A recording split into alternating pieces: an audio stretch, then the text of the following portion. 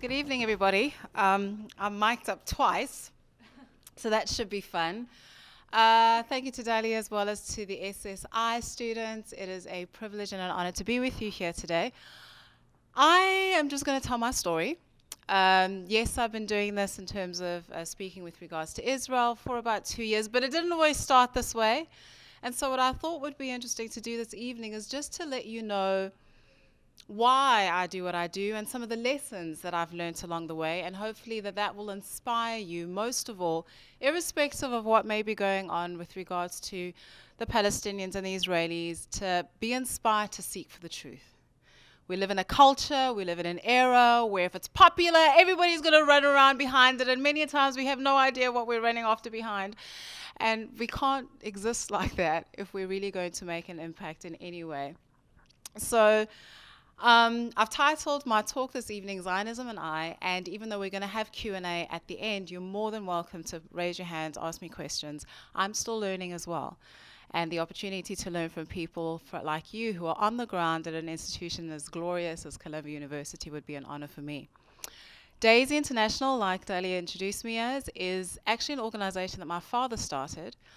I knew of this Israel country, father in the Middle East. I'm a Christian, and so as a Christian, we got brought up with the Bible. You got to pray for Israel. You got to love Israel. And then Dad comes home and he was like, we have to start this organization, because he was in America and he saw this BDS.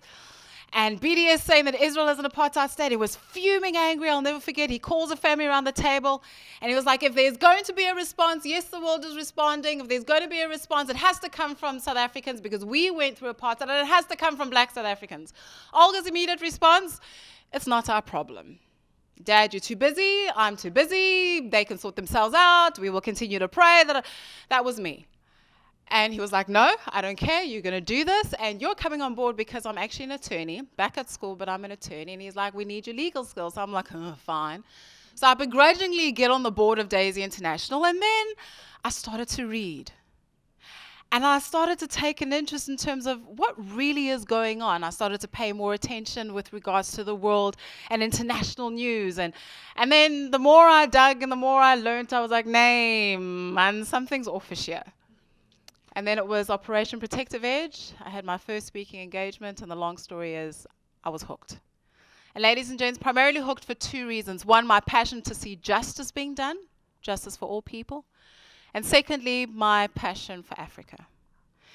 And so I'm going to start my conversation with you this evening. Does feel like morning. It's been one of those days. In terms of explaining why Zionism, with regards to my heritage as an African, my nationality as a South African, my faith, my now, and my future. Here we have, ladies and gents, the map of Africa. Anybody identify Wakanda? It is a fictional, it is a fictional country. I saw a post today, real story, Uber driver. Oh my gosh, because somebody who's from Burundi got into the cab, was like, where are you from? He's like, I'm from Burundi. Is it near Wakanda? I watched it. It's a fantastic country. He's like, yes, it's from Wakanda. It's okay. But ladies and gents, Africa, an incredible continent. Do you know that in the end of the year 2010, it was recorded that Africa exported minerals as well as fuel to the value of $333 billion US. That is 7 times more in exports, legal exports, might I add. That is 7 times more in exports than Africa received with regards to external help. Africa, ladies and gents, supplies the world with more than 50% of the world's diamonds. We supply the world with more than 25% of the world's gold and 6.5% of natural gas. But when people talk about poverty and disease and hunger, corruption, who do they speak of primarily? Africa. 18 of the world's poorest countries out of the top 25, ladies and gents, are found on that continent, on my continent. This is where I come from, right at the bottom. My continent. But that wasn't always the case. And standing here before you as a young woman who knows that her African continent, as she's being portrayed now and as she's living now, is not the Africa that she can be. Go back to the 1950s and 1970s And when you look at countries such as the Congo, Ethiopia, and Uganda, what do you find? You find Israeli technology helping those countries with regards to agriculture, medicine, and business. Cross over to Tanzania, Chad, Nigeria, what do you find? Engineering. Israeli engineering that assists with airports, the building of highways, universities, massive construction going on. If that's not enough, and these are just a few of these countries, Ghana, Malawi, Cote d'Ivoire, Israel was declared their #1 friend from the very first day of their independence from colonization. The Zambian kwacha was stronger than the US dollar and equal to the British pound. Then what happened?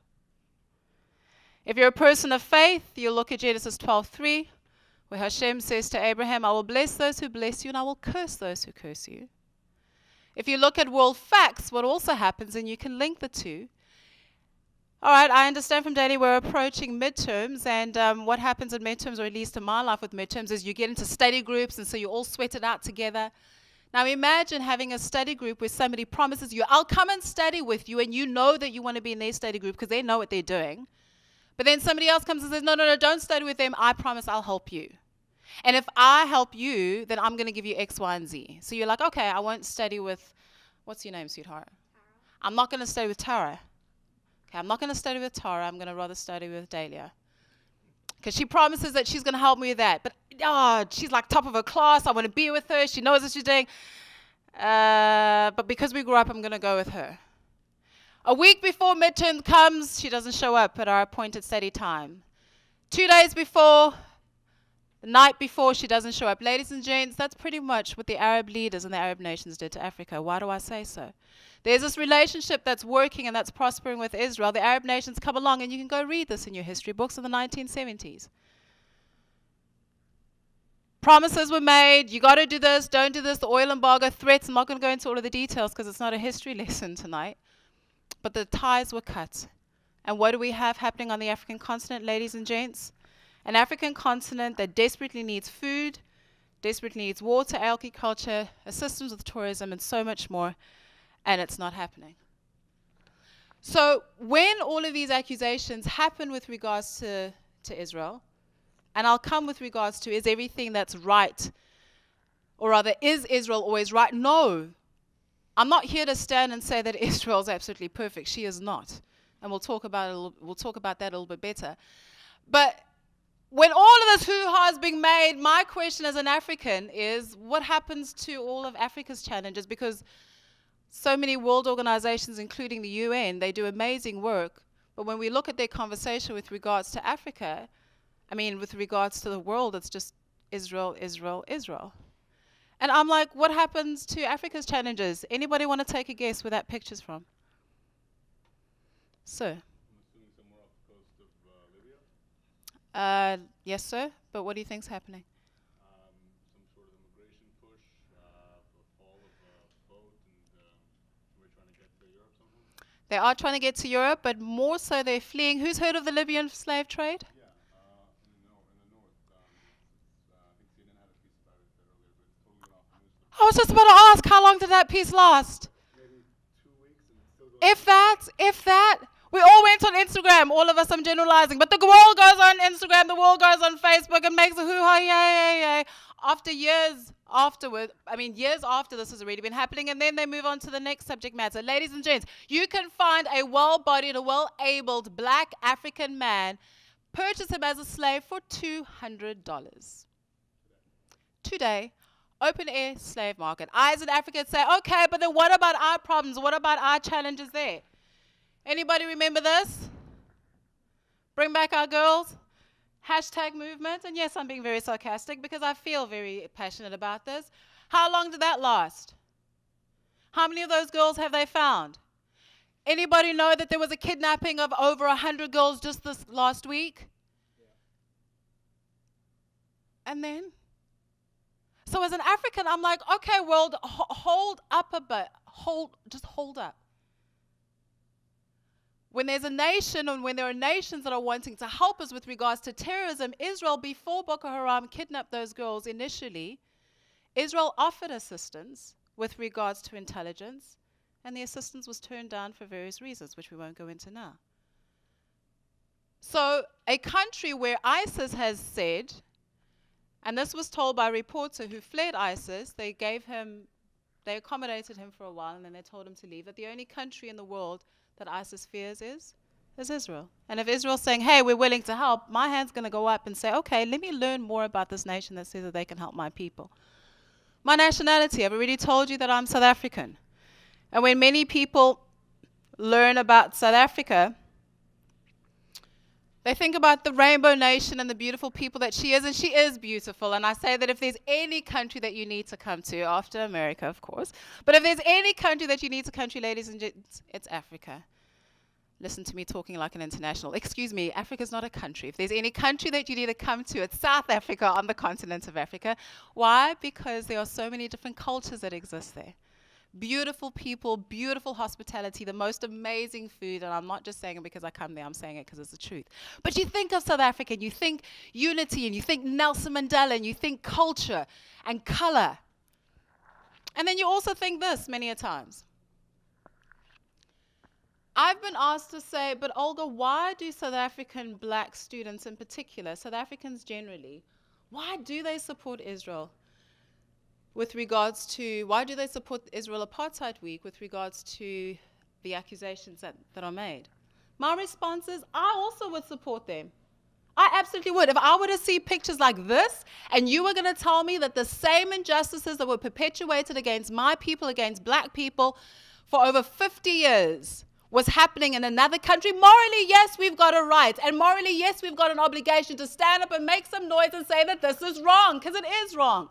How dare you separate and judge people based solely on the color of their skin? How dare you? But there's a problem.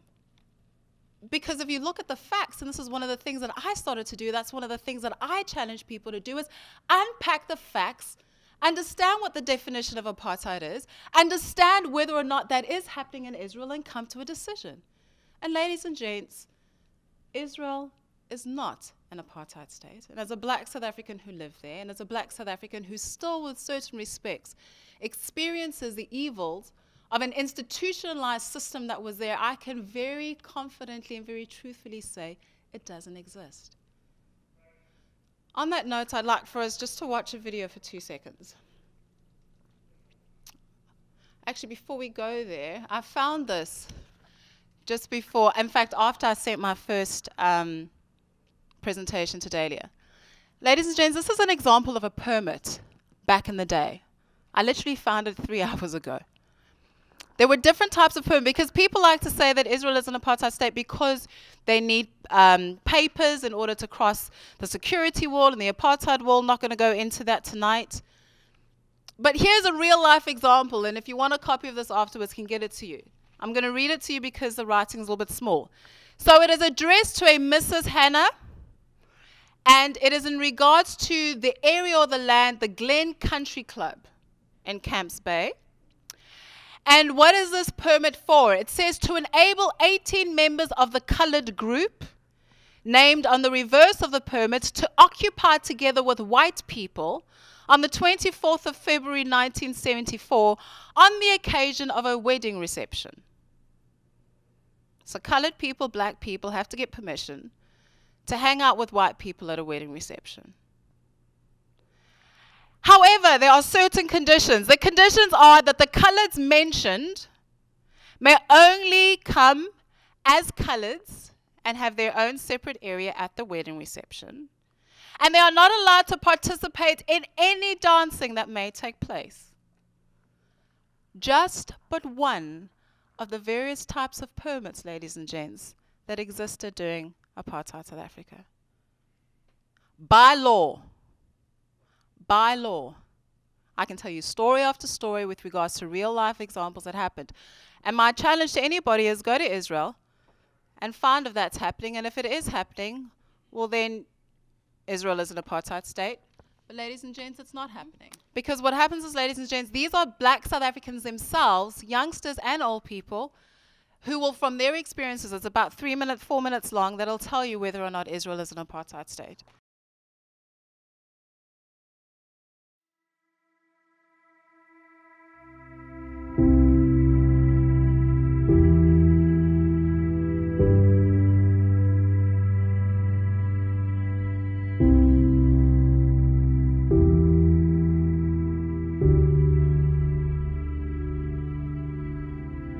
president of the UC system is a Zionist Jew, and he supports the apartheid state of Israel. Brick by brick, wall by wall, Israeli apartheid has to fall. Brick by brick, wall by wall, Israeli apartheid has to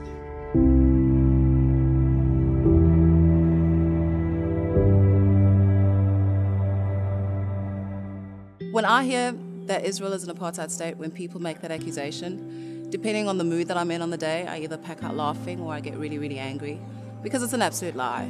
Right now, if you say Israel is an apartheid state, I won't believe it because I've been to Israel and it was awesome. We're South Africans, so we know what apartheid is. You know, I was born under apartheid. I grew up and lived under apartheid. So when people talk about apartheid, they can't tell me things I do not know. I've been to Israel almost about 14 times, and I've checked Israel from all corners. I've looked at what's happening in the legislature, in the Knesset. I've looked at what's happening in the streets, and I've concluded that what happened in the South Africa that was under the apartheid government does not exist in Israel. When people say Israel is an apartheid state, I don't understand what they're talking about, because I've lived in apartheid. I understand those laws that were reinforced. I saw practical. I've been a member of parliament, the South African parliament, for the last 21 years. During apartheid in South Africa, you could never have black people in the parliament. Black people were not even allowed to vote. You go to Israel, you find members of the Knesset who are Arabs and Muslims, members of the Knesset who speak against their own government. In South Africa during apartheid, when black people spoke against their government, they were charged for treason. We couldn't go to the same schools. We couldn't use the same hospitals. In Israel, you have Arabs lying in hospital next to a Jew. In Israel, you have people mingling on the streets, sitting on the same benches. In South Africa, you had signs. Whites only sit here, whites only drink from this fountain. Israel doesn't say that because you are not Jewish, you can't go to the beach. Israel doesn't say because you're non-Jewish, you can't go and watch a movie. When we had an apartheid state, when we were in apartheid, that's what they said. You couldn't interact, you couldn't watch movies, you couldn't go to the beach, you couldn't shop in like a big supermarket if you were black during apartheid. I've been to Israel 4 times, and I can say from my experience that what the media depicts about Israel is not true. It's not real. You know, the hostility that is said about the people of Israel is not there. You know, if anything, they're very warm, friendly, loving people. Israel was awesome. Everything about it, from the people, the food, the place, the atmosphere there. It's beautiful. Before I went to Israel, I was expecting what I always see in the media. I was expecting to see a lot of shootings, bombings, and yeah, a lot of conflict. But when I went there, I actually saw the opposite. There was so much peace. You go into the Tel Aviv and you see so many young people actually having fun. There's a lot of sentiment and business acumen that comes from Israel, for me, which kind of tells me that there's something really important happening there. As a black person, to actually find out the truth is to be like, you're taking something so painful for black South Africans and mispresenting it for either publicity, for directed hate, and then repackaging it and saying it's apartheid. Not cool. If the BDS and everybody else that's on their side was trying to actually accomplish something that was going to give hope, that was going to give life, that was going to encourage peace, you know, maybe let's have a conversation on that. But how dare you take that and use it to incite violence, and use it to incite and encourage the destruction of a people just because you don't like them? It's disgusting. And the world needs to recognize that you are not only doing an injustice to the people that are in the Middle East, you are making what our parents went through, you're making the struggle a mockery. When you look at what was happening in a lot of Arabian countries in terms of black people, we find them being oppressed. And nobody's paying attention to that or bringing that to light. And that brings to me, or says to me, that there's bias reporting. Don't take what you're being fed. Don't take what you read in newspapers. Don't take what you read or what you see on news, rather. Go there and educate yourself. Open a book, a history book. Open a current book. Open anything that actually speaks truth. I got an opportunity to actually go to Israel and seek truth for myself, if I can say that. And it was mind-boggling to see just the misconceptions and just how it doesn't add up to what we see on TV. To my brothers and sisters, specifically in South Africa and specifically like me, that are black, this war is real. It's a war for our history. It's a war for another nation's survival. There was once a time when people didn't want us to exist, when they didn't believe that we had a right to anything. And if we really want to do justice to our legacy, to do justice to the challenges that we were able to overcome, then we'll not only want to stand in solidarity with Israel and with the truth, but frankly with any nation that's under threat across the world. The one thing I always advise guys is wisdom is free. And that's what, for me, Israel kind of represents, is that wisdom, is that ancient wisdom. Wisdom where you can really plug into a system that works. So if you ask me, why Israel? I'd say, why not Israel? We need to look at this as it is and not be told a lie that's not there.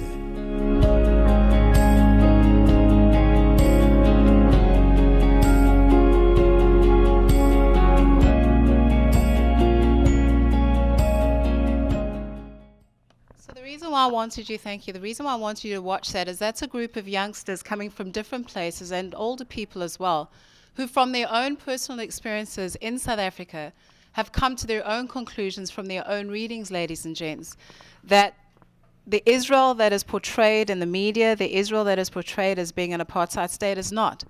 So the challenge that I then have as a black South African is, how dare you, and I say it in that film, that short film, how dare you take my nation's history and manipulate it in order to accomplish your own political agenda? Like, how dare you? This was the BDS logo banner that they used last year. You immediately see that. What does that do to your insides? It draws anger. Like, how dare they treat the children like that? These children just want a hope. They just want a better future. Of course they do. And that's also part of the reason as to why I do what I do. It's an absolute lie that in order to want to see the true liberation of the Palestinian people, the true liberation of the Palestinian children, that you have to be anti-Israel. If you really love them, if you really want to see their liberation, if you really want to see human rights increase, grow, not just in Israel, but across the Middle East, ladies and gents, then you will want to see the conversation move away from just total bias with regards to Israel and involve all parties that are around the table, including leaders of the Palestinian people, and I won't go into there tonight, that are the main perpetrators of the abuses that are experienced by their own people. Now. But before I go there, a picture of a very famous man, our former president, Nelson Mandela. When people have the conversation with regards to Israel and the Palestinian people, they like to quote this, and he did indeed say this. We know too well that our freedom, he's talking about South Africa, is incomplete without the freedom of the Palestinian people. How many of you have heard that statement being bashed around? And it's true, it's right. There needs to be the freedom of the Palestinian people. What's interesting, though, is I'm sure they haven't shown you this line from his speech before. I cannot conceive of Israel withdrawing if Arab states do not recognize Israel within secure borders. He said that. Nelson Mandela also said, if you want to make peace with your enemy, you have to work with your enemy, then he becomes your partner. Nelson Mandela said, and this he said when he went to Israel. So when people say, don't you dare go to Israel, and they tell that to the people in my country, and I'm like, reverse apartheid, because during the apartheid system, they told us as black people where we could go and where we couldn't go. And now in democracy, you still want to tell me where I can go, where I can't go. But nonetheless, President Mandela went to Israel because he wanted to see it for himself. And that's what I challenge absolutely anybody to do, everybody to do. Go and see it for yourself. And once you've seen, ladies and gents, once you've done your own homework, absolutely, then come to a conclusion of your own. So he goes to Israel, the whole world is hanning, and he was like, hold up. To the many people who have questioned why I came, I say Israel worked very close with the apartheid regime. I say I've made peace with many men who slaughtered our people like animals. There's a difference between working with their regime, and there was some parts where Israel did and they made right. There were many nations, including the US, that did some stuff, but then also that helped us. Okay? But Nelson Mandela says, we've made peace with men who slaughtered, killed, butchered South African people like animals. Israel cooperated with the apartheid regime, but it did not participate in any atrocities.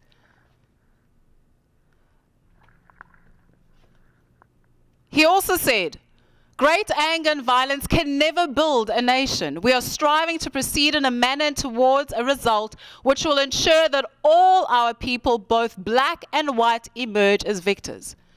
I had a conversation the other day when somebody challenged me with regards to the apartheid narrative, and I said, okay, fine, forget what they were saying or what you want to say. Let's look at the process that was followed.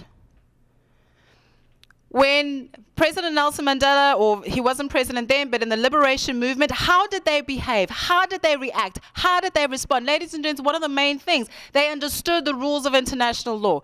You don't go for innocent children. You don't go for innocent civilians.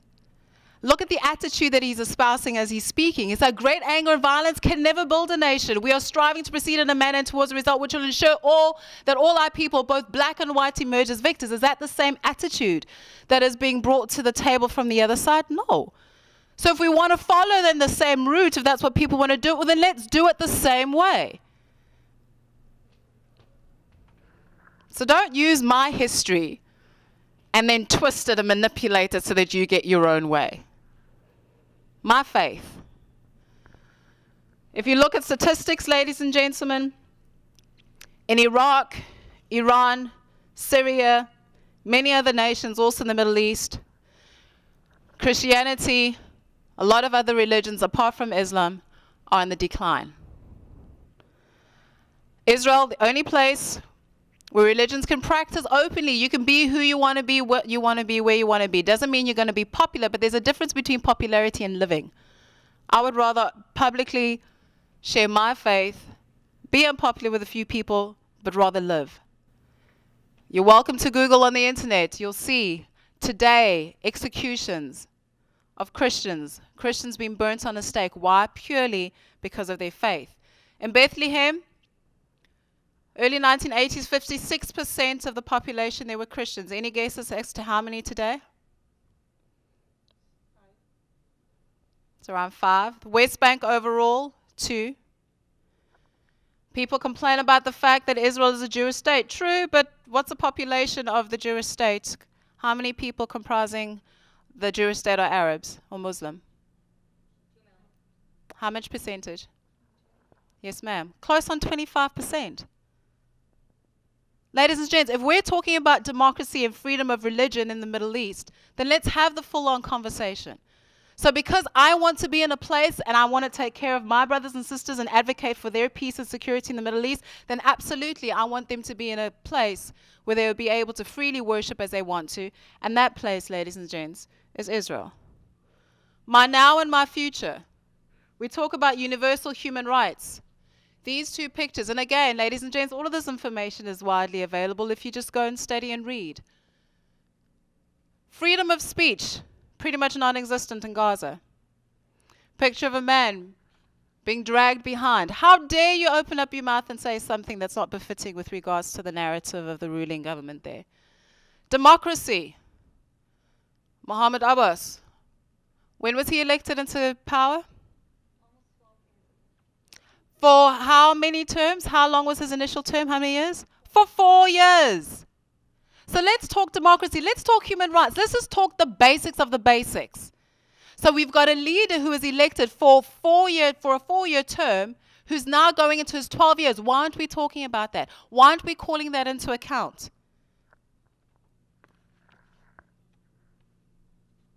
The billions and billions and billions and billions and billions of rands that are being given to the Palestinian people for their liberation, for a better life. Where are those billions landing up? Apart from tunnels, they're landing in the back pockets, ladies and gents. And again, this information is freely available. This information is the stuff that I started to discover. And I was like, but hang on, wait a minute. This isn't fair. It's not fair. So you don't even have to like Israel. If you love the Palestinian people, then you should be asking and saying, but where is all of the money going to? Why is that leader worth $2.6 billion US? Why? Why is another leader worth over $100 million? Why? Where is the money going to? You care about human rights? Well, then care about ensuring that the money goes to where it's supposed to go. Care about making sure that the people get the livelihoods that they want to get. Their leaders aren't giving them what they deserve. But what are they doing? Masking it with the fact that it's Israel, it's Israel, it's Israel, it's Israel's fault. Ladies and gents, again, Israel is not perfect. No country in the world is perfect. So let's hold it to a standard that we hold all other nations of the world, but at the same time, let's hold these leaders accountable. For as long as we just go on and hop on the whole Israel is wicked and da-da-da-da, then we lose sight of the fact that there are people who really need our voices too. Human rights. I saw a statistic this morning that made me hurt. In the last 3 years in Nigeria, 16,000 Christians have been killed. That's 15 murders a day. You care about human rights? You care about human rights? Well, then let's examine these two as well. And again, the United Nations does a lot of amazing things. We're looking at the issue here with regards to Israel and the Palestinian people. UNRWA, how many people know what they're responsible for? Okay, apart from the two in the front. Yes, sir. They're responsible for schools. They do. They are responsible for schools. Schools of whom? Of which people? Of the Palestinian people. This is a UN organ solely responsible for the well-being of the Palestinian people. That's all they do. Schools, housing, all of those things, which all people deserve. 5 million people is what now the count is in terms of refugee. The refugee agency, ladies and gents, is responsible for the rest of the world. My continent, because that's my first priority. 18 million refugees. Well, those are the latest stats that I got. I could be wrong. But those are the stats that I was looking at this morning. 18 million. And that's 25% of the people that they're responsible for. So overall, we've got 72 million, 5 million. 72 million, 5 million. My question is that fair? And then I also ask and say, okay, but hang on, you were started in the year 1949. At that time, there were approximately 860,000, 900,000 Palestinian refugees. And today, there are 5 million. But you were started to take care of them and make sure that they're okay and they're no longer refugees. So if the number's going up, let's just talk business, because I'm now in school for business. Your boss says, listen, I've got 900,000 people that need help. I'm setting up an NGO or an NPO to take care of them. You bring him a report that a couple of years later, over 50 years later, you know, the challenge that we had with the 900,000, 800. Well, you see, it's increased to 5 million. How? Why? They've got budget upon budget upon budget, ladies and gents. Why aren't we asking these questions? If we say that we care, if we say that we're really interested in human rights again, then why aren't we caring? Again, let's go back to the Libyan slave trade. That existed for how many weeks on social media? Now nothing. Syria today. Statistics, we're looking at 12 million Syrians that are displaced. 12 million. Yes, sir. Not to mention, UNRWA received 25 times more money than the entirety of Europe after World War II with the Marshall Plan, and that's accounting for inflation. Not to go into it, because we can have a total separate discussion on this. How many of us have heard of the Mizrahi Jews and the Mizrahi refugees? How many refugees are there now? None. How much money did they receive at that time? None. Ladies and gents, these are the questions that we should be having. Outside of it, just ask the basics and say, okay, I care about human rights. You care about human. Okay, let's put the facts on the table. Because for so long as we continue to argue about the situation up here, the people that really need it continue to suffer. Syria, let me repeat that figure for you again. 12 million. 12 million. Ladies and gents, it's not fair. Another reason why I do what I do, contribution to humanity. You cannot take away, again, like Israel or not, you can't take away the fact that in counterterrorism, they are superior. I'm tired of the terrorism that's happening on my continent. I'm tired of it. If there's a country that says, we can help you, I need help, my country needs help, we'll take the help. Cybersecurity, truth, dialogue, democracy, innovation, and hope. Cape Town, South Africa, a beautiful city on the coast. We had D-Day in April. Thank God they've moved it out to July. I pray that we never get there. What is D-Day? There's no water, not a drop of water, nada, nix, nothing. Now I'm talking my own language. Okay? I don't understand. And if you don't have water, what does that impact? Food. What does that impact? Sanitation. What does that impact? Health. And then there's technology and people that can help us, and we're saying we're not going to help. People must die.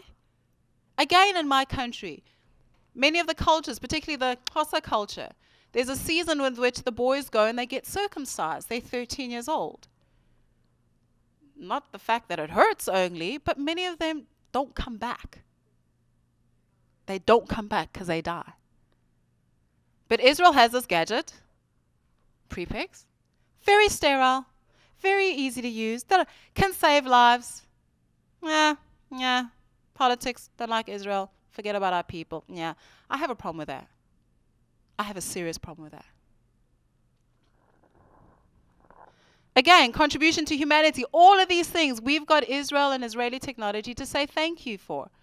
If it weren't for them, ladies and gents, whether we like it or not, one of my favorite things, I love it, is when they organize protests on Facebook and protests on boycotts, yay, BDS, yay, start with everything else there.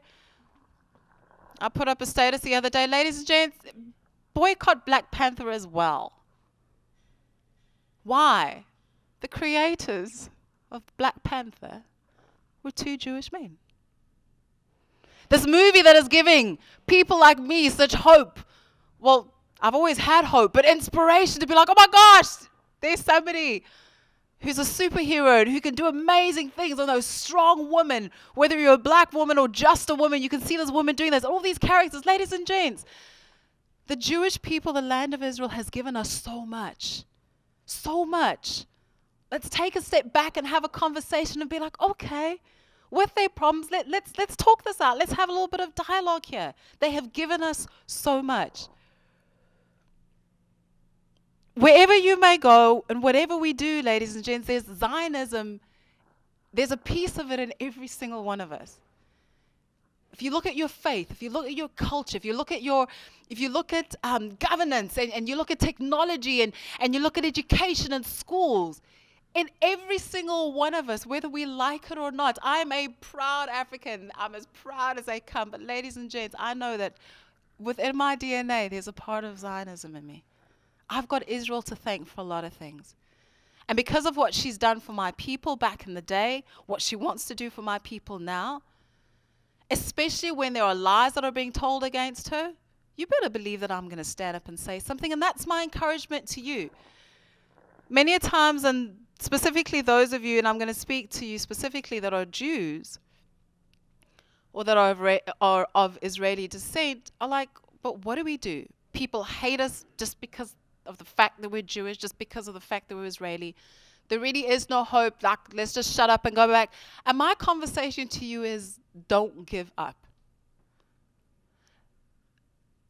Going back to the statement that I made earlier when I'm asked and people say, but why do particularly black South Africans just jump on the bandwagon and they participate in these marches that are just about demonizing and that are hurtful? I'm like, half of them just don't know. They just don't know. And those that do know, bless their stupid hearts, move on. But there are so many other individuals, ladies and gents, that just don't know. So in your conduct, in your livelihood, in your living life, and in your contribution, continue to contribute. And in that way, then you'll win us over and win the world over. President Mandela again said, when people are determined, they can overcome absolutely anything. Who is that? No?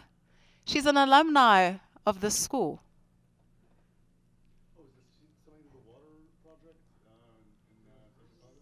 And I can't show that the video's on here, but I won't be able to show it to you.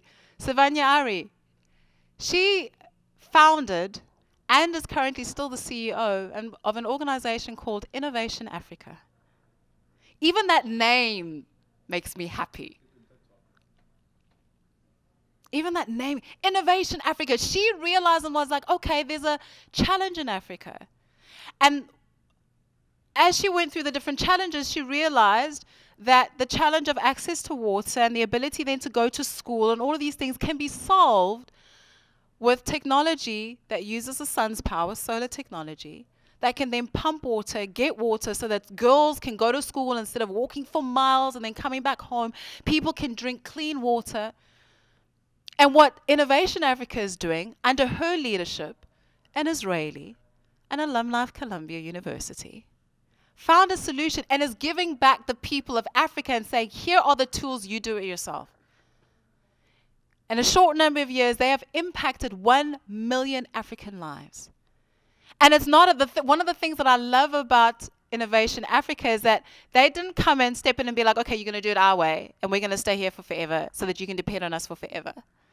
Because sometimes people do that. They want to help, but it's like, do it our way. Thank you, but no thank you. It was a case of, okay, here are the tools, stepping out, we'll help you, we'll monitor it as we need to, and impacting 1 million lives.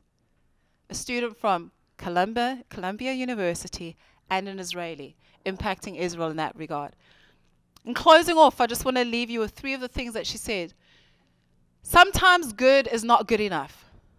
One of the things that she said and how she was looking at Africa's challenges and saying, but how can I help? She said, how can I help? Then they're like, okay, let's bring water. But then they realized that they weren't bringing the water fast enough. Then they looked at the sun and she was like, if we had just stopped and said, yay, we're giving them water, that was good. It was like, good isn't good enough. What more can we do? How can we think harder and dream harder and speak harder, ladies and gents, even in your conversations, even in life generally? Sometimes we wake up and be like, I've had a good day. A good day is a good day. You've done a good deed for somebody else, but sometimes good is not good enough. We've got to do more. The second thing that she said, sometimes the source of the problem is also the source of the solution. Many a times people have got their own issues when they have conversations with you. They have their own issues in life. And then when they come to you, they're challenging that anger and that bitterness or that ignorance, whatever they may be carrying. But if you understand where they're coming from, you may be able to win a friend. Quick story with regards to what happened to me on my university campus. The first time that I really experienced racism, so I had racism while growing up, but in my face one-on-one. Up until then, it was as a community, as a family, right? When you go places and you see how people treat you. I was at university, and it was, so at that time, apartheid had ended, but there was still racist incidents on campus, and it was elections for students, student leadership. And they were handing out flowers to all the girls, and I went up, and I wanted a flower, and they were like, no, you can't have a flower. And I was like, why? They were like, because you're black. I was like, oh, okay. And that's of many stories that I can tell you. But cut long story short, I was elected onto the student council. And ladies and gents, by learning, making the effort to learn the Afrikaans language, because I realized that they were feeling threatened. Now it's the democratic South Africa. Nobody likes the white people anymore. Nobody likes Afrikaans. They were feeling threatened. So what did Olga do? I learned their language and I spoke to them in Afrikaans. Can I tell you that I could call a meeting at 6 a.m. and I would have the most Afrikaans young men come to my meetings. Why? Because they realized that actually there's something in us that she's interested in. So sometimes the source of the problem is also the source of the solution. And then lastly, with privilege comes responsibility. Those of us that know have an obligation and a responsibility to tell somebody else, to invite them to functions, to invite them to various opportunities to learn. I can't show you the Innovation Africa video, but ladies and gents, that is why I believe in Zionism. That is why I do what I do. For my heritage's sake, for my nationality's sake, for my faith's sake, and for my now and for my future. Well, thank you, everybody. It was a blessing to be with you here tonight. Okay, I want to thank Olga, and I ask you to thank her as well for coming. And thank you all for listening, and we will see you in our next event. Thank you very much. Have a great night.